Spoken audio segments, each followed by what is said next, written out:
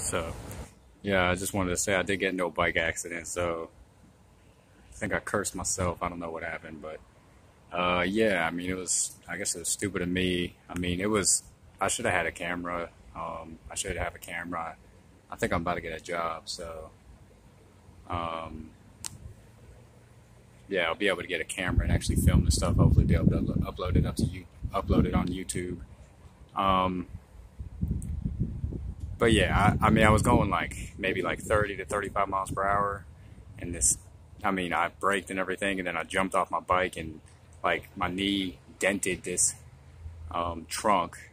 I got a $50 fine or $50 ticket for crossing that yellow line because I try to go come like around her, and she was turning this way, and so I tried to go around her. But I mean, it seemed like it was her fault. There was two witnesses on my side, and there was another witness who was on her side.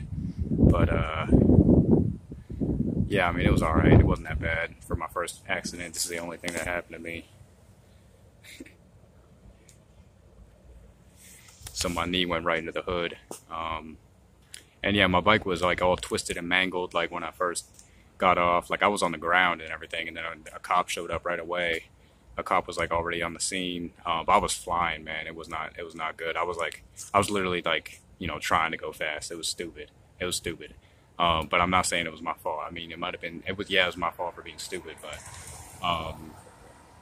I thought I was making the right decision, and she was driving reckless too. So